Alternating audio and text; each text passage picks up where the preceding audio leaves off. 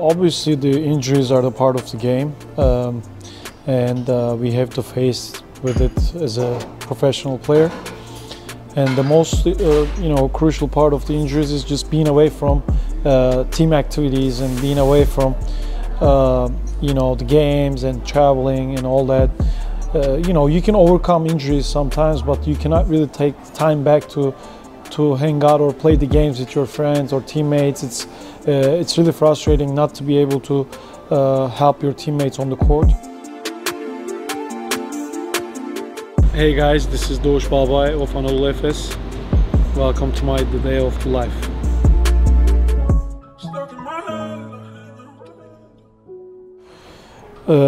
Actually, the first couple months are the hardest because after the surgery, I had a hip surgery, so especially first 5 weeks, I was having a hard time to walk with crutches, and I was having a hard time to sit down and get up because I had to be really careful with my stitches on my hip.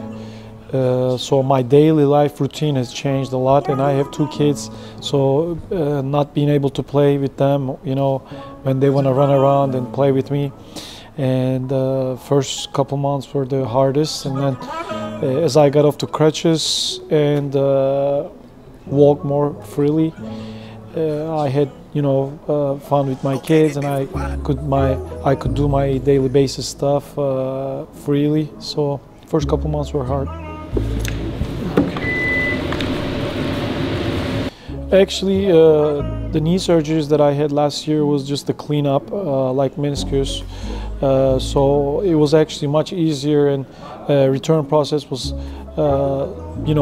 shorter than the hip surgery.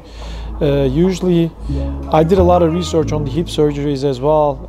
One of the better example of Andy Murray, the tennis player, who had a hip surgery just like I did, and but he ended up getting a hip replacement because his hip was much worse than what I had. And usually active players doesn't have this kind of hip surgeries too much, so I don't have many examples in front of me before going into this injury. So this was tougher than any other knee surgeries or ankle, or we don't hear so much about professional athletes getting hip surgeries. Usually retired players or people who are in 50s, 45, who are retired from basketball or any sports having these kind of hip surgeries, but mine was a little bit earlier than that. Okay, so we're in the locker room now. I'm here to do my rehab and a little bit of running and then weightlifting. You guys gonna be with me.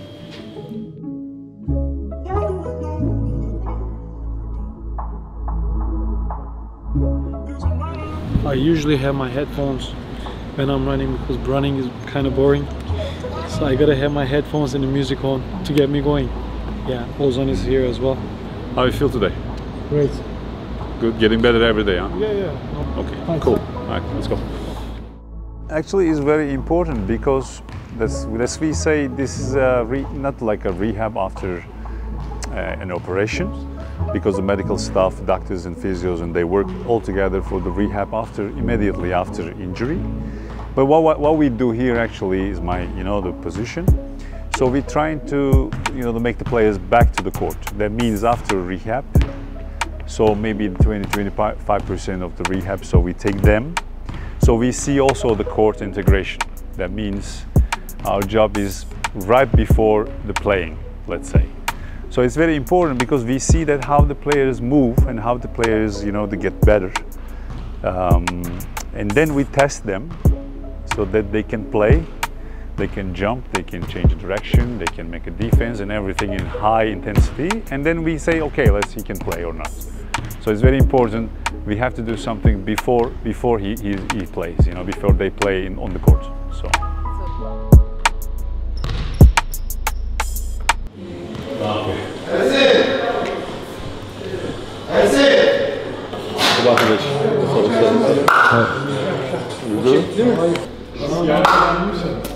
İyidir, sağ ol.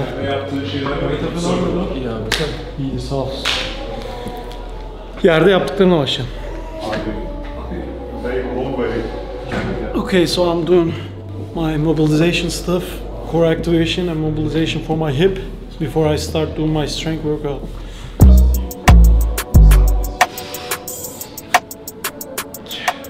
So as I said, this injury takes about 4 to 6 months. So I'm right into the 4th month now. So basically I have 2 more months.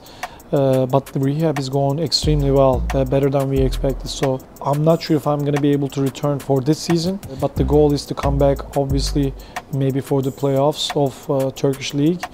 If not, hopefully I'll be ready to go next season.